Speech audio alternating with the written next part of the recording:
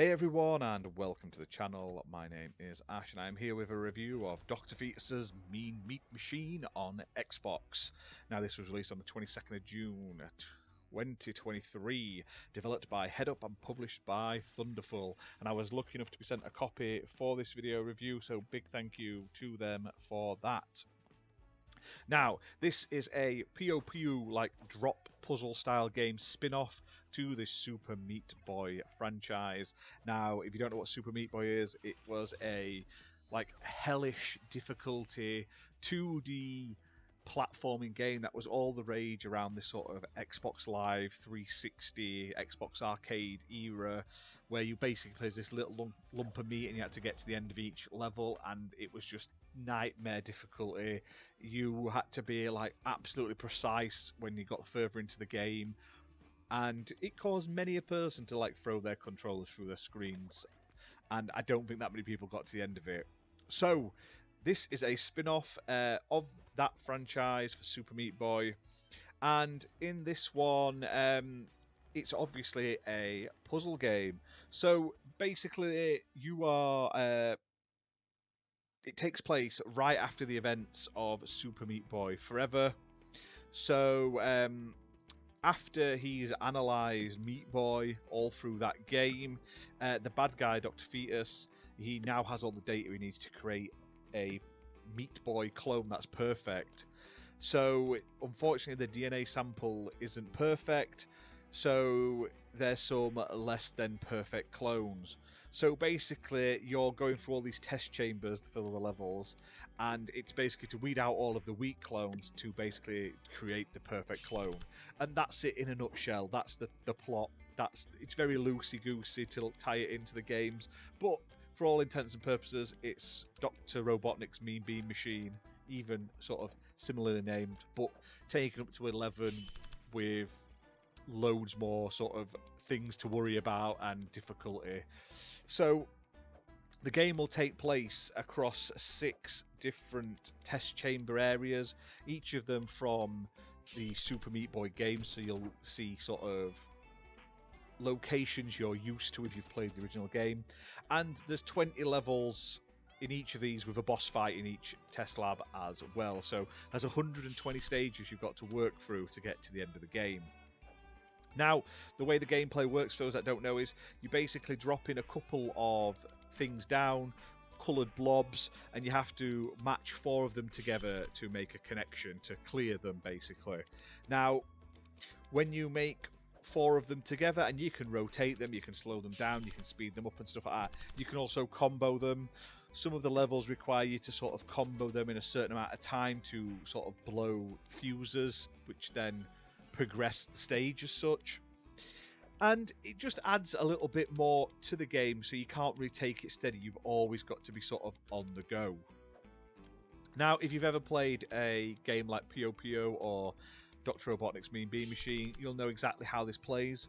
However, this one is absolutely rock solid. Not only are you trying to create your like 4 blob combos, but there's tons of like saws and stuff constantly trying to kill you, time limits that are like crazy, and basically this is the Meat Boy POPO version where you've got to be like absolutely perfect in order to progress, and it's one of those games that most people probably won't get near the end of because it's so frustratingly difficult.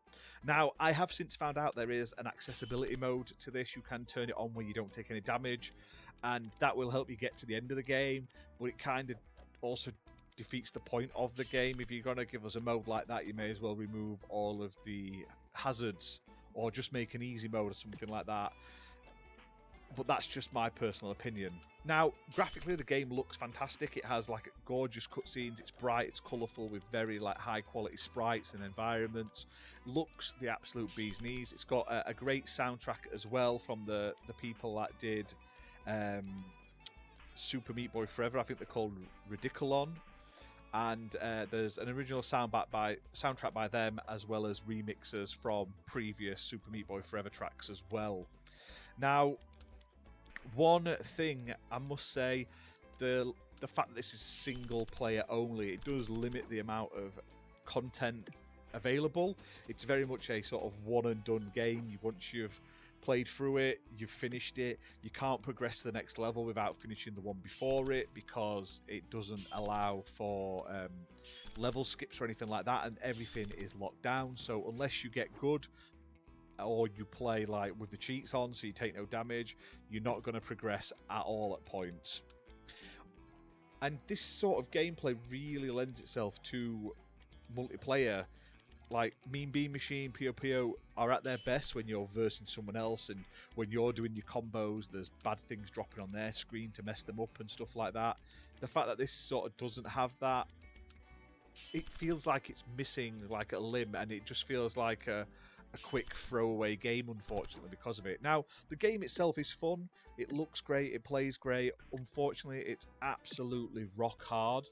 Like I say, it like mind frustratingly difficult at times. Really annoyingly difficult. So if you didn't like Super Meat Boy, you're probably not going to like this in the same difficulty. At least it does have the accessibility option. However, like I say, it kind of takes the whole point of the game away, I suppose, unless you're going just for the achievements.